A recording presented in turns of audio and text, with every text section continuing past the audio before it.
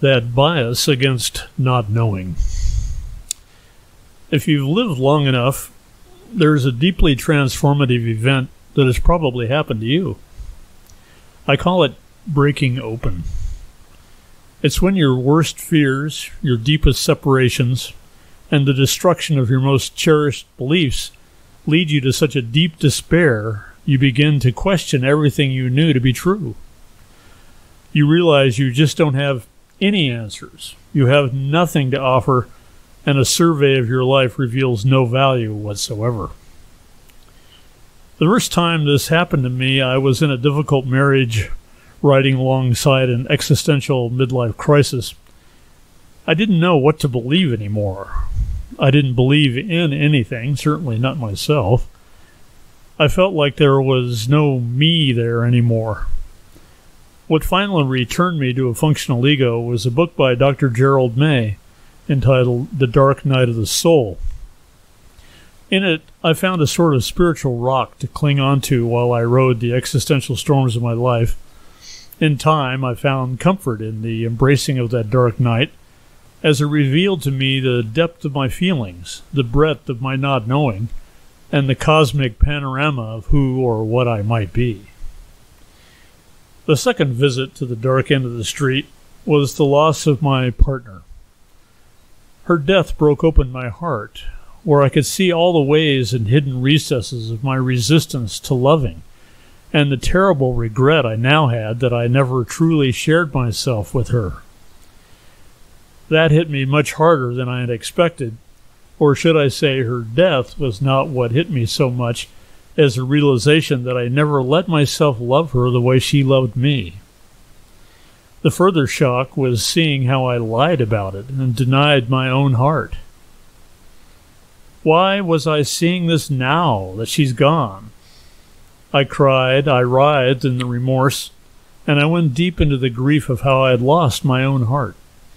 These two journeys laid me out spiritually, prostrate on the rocky shore of the threshold to divine communion, a kind of ego destruction where nothing is important, and yet it all seems to have impact.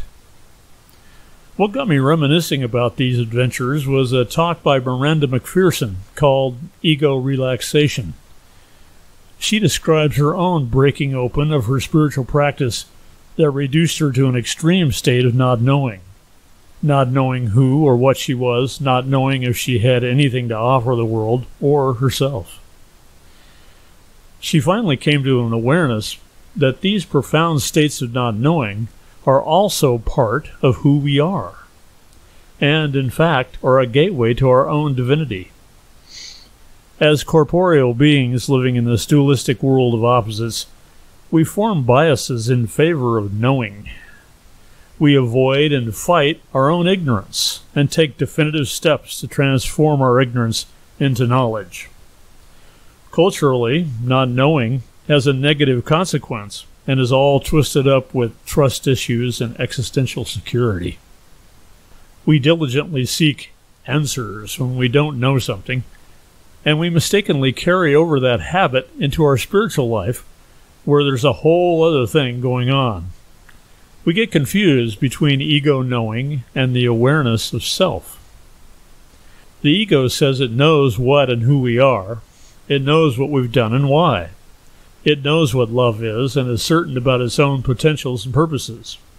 These are all ego constructs, and they are the solid basis upon which we build our sense of what is real and what we are willing to experience. The conflict arises when we attempt to connect to the universal. We don't reference ourselves as being everything, because then there's no individualness, no point of reference between who we are and God. McPherson points out that this is where the real spiritual work begins.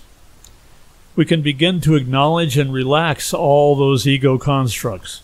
We can begin to seek to deconstruct all those decisions and choices about who and what we are, admitting the truth that we are everything, and yet are nothing. Our life is created simply because we exist, and yet what we are is an ineffable single point from which all things proceed.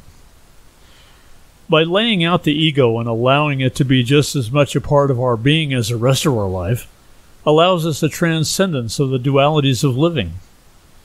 Our identity could be more truly seen as a loved and loving character, an avatar, if you will, in this game we've gotten so caught up in. Your identity is loved.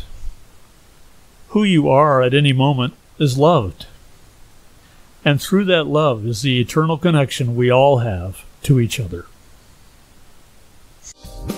You have been listening to This Quantum Life by Boyd Martin, brought to you by the Quantum Health Newsletter from Pure Energy RX, www.pureenergyrx.com.